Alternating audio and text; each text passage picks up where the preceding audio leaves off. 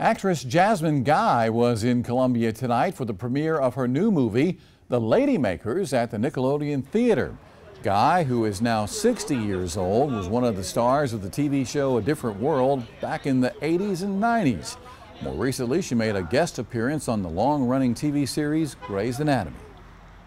We're very excited about bringing our studio and movies to Columbia, South Carolina, and having Jasmine Guy, a renowned actress like that that's participated in this film.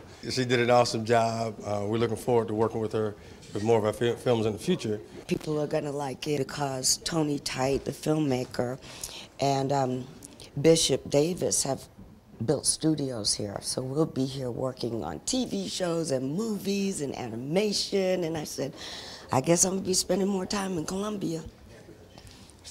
And that movie, The Ladymakers, will be released to the public coming up on Friday.